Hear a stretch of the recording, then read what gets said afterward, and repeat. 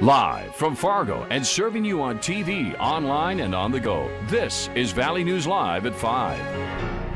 The Fargo School Board gave more clarity to parents and students today by making major decisions on the upcoming school year.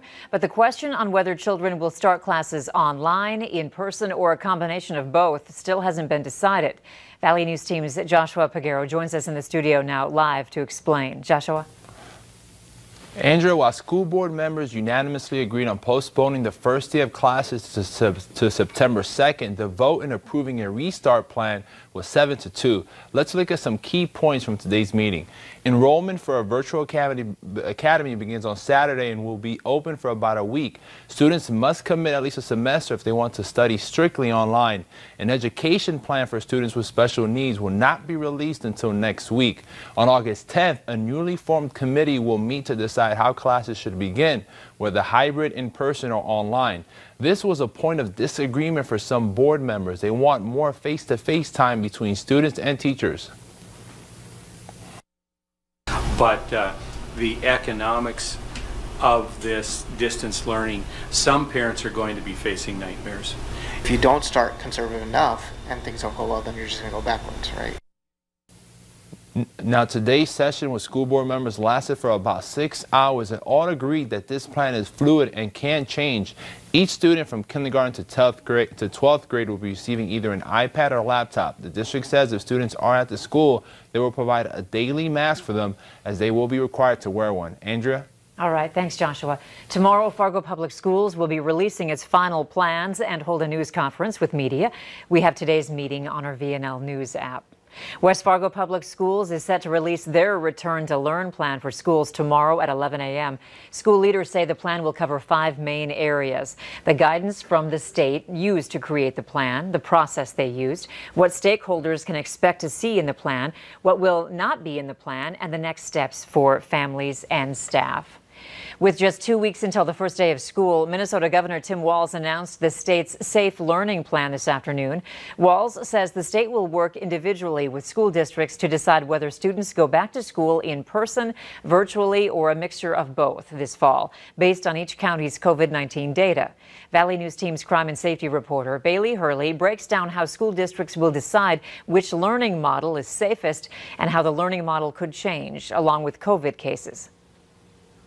Governor Tim Walz says the first day of school this year will be unlike anything we've ever seen, as the learning type from district to district could vary drastically depending on their county's COVID-19 data. The Minnesota Department of Health will work with districts and local health experts throughout the school year, using graphs like these to decide which of the 3 learning models is the safest. Walz says the determining metric is the biweekly case rate over 14 days, saying a rate of 10 or more cases per 10,000 people is considered elevated risk. However, Walz stresses the county level data is not the end-all be-all. Rather, he says it just helps establish a baseline. Walz says the plan prioritizes keeping younger students in the classroom, as transmission is likely less common among younger children and because in-person learning is especially important at that age. The plan also requires school districts to give families the option of distance learning no matter which learning model their school district chooses, saying it's important families are not forced to choose between their health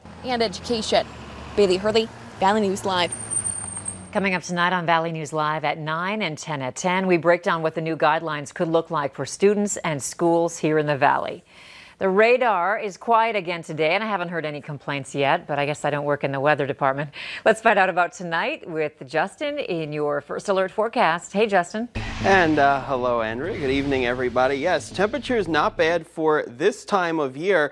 Temperatures around the region, if we could go to max 2, are in the 80s. Let's take a look at where they are right now. We're into the low 80s out toward Jamestown and Devil's Lake, upper 70s into Lakes Country, and mid 80s into the northern Valley, and the dew points across the region into the mid 50s, so dry air into our eastern counties, lower 60s from Fargo out toward Devil's Lake, so a little bit of humidity creeping in, but still not bad compared to last week. Now the winds across the region flipping around from a northwesterly direction to more of a southeasterly direction. Wind's not that bad right now, 5 to 15 miles per hour, but that southerly wind will warm us up even further tomorrow. Mainly clear across the region. We're going to have to wait until Friday Friday for our next chance of some showers and thunderstorms. Until then, mainly clear as temperatures fall back through the 70s.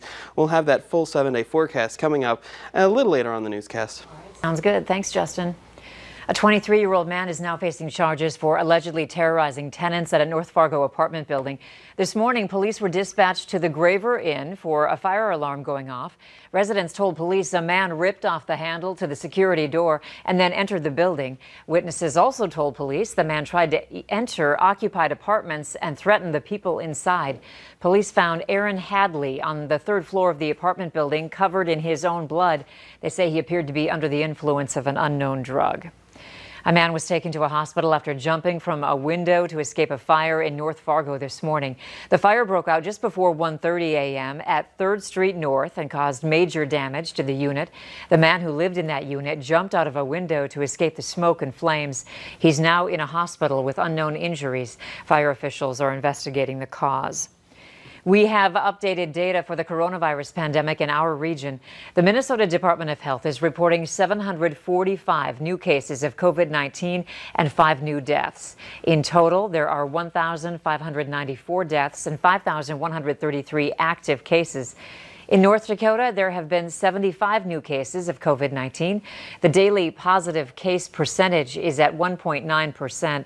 There has also been another death linked to the illness, bringing the state total to 103. There are 1,017 active cases in the state. For the full report from both states, you can check out the VNL News app. The chief of the World Health Organization says spikes in the number of new COVID-19 cases in some countries were driven partly by young people letting down their guard, but that the world needs to learn to live with the virus. He made those comments during a briefing in Geneva today. Evidence suggested that spikes of cases in some countries are being driven in part by younger people letting down their guard during the Northern Hemisphere summer. Yesterday, France reported almost 1,400 new cases, the highest daily increase in more than a month. Britain also reported 763 new confirmed cases. President Donald Trump is floating the idea of postponing Election Day. The president tweeting the suggestion this morning. It's one he has no power to enforce, stating, quote, with universal mail-in voting, not absentee voting, which is good, 2020 will be the most inaccurate and fraudulent election in history. It will be a great embarrassment to the USA. That tweet following one where the president said, quote, mail-in voting is already proving to be a catastrophic disaster, end quote. Only Congress can change the date for the presidential general election. After days of tributes, civil rights leader John Lewis is being laid to rest today. Michelle Miller is outside the Ebenezer Baptist Church in Atlanta with more on the longtime congressman's funeral. The casket of Congressman John Lewis arrived at the historic Ebenezer Baptist Church in Atlanta for his final farewell. He was an American icon, and yet he was never caught up with his own sense of self-importance. He was always focused on the mission. Former Presidents Bill Clinton, George W. Bush, Barack Obama, and House Speaker Nancy Pelosi were among the dignitaries who came to pay tribute to the civil rights icon. Lewis's body arrived in Georgia Wednesday after leaving the U.S. Capitol for the last time. Mourners greeted him in Atlanta, lining the streets as his hearse rolled through downtown. May his words, actions, and legacy continue to serve as our country's conscience. Georgia Governor Brian Kemp and Atlanta Mayor Keisha Lance Bottoms praised Lewis for his lifelong fight for equality.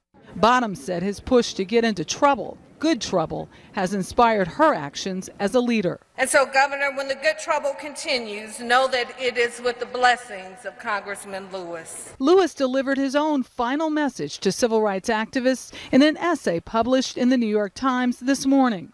He wrote, "Though I may not be here with you, I urge you to answer the highest calling of your heart and stand up for what you truly believe." A man who inspired generations went on to say that today's activists inspired him and filled him with hope. Michelle Miller, CBS News, Atlanta. During the funeral service, Ebenezer Baptist Church, along with several others around the country, rang their bells for 80 seconds to honor the 80 years of John Lewis's life. Former Republican presidential candidate Herman Cain has died after a battle with COVID-19. Cain ran for president in 2012, at one time leading in the polls. He was a business executive at various companies, including Burger King and Godfather's Pizza. Cain had attended President Trump's campaign rally in Tulsa, Oklahoma in June. Less than 2 weeks later, he was diagnosed with the coronavirus. Herman Cain was 74 years old. Still ahead on Valley News Live at 5, meet the seniors who are using their voices to entertain and stay connected during the pandemic. And the first part of the day tomorrow looks good with more sunshine, but we do have a chance of some showers and thunderstorms in the afternoon. Details coming up.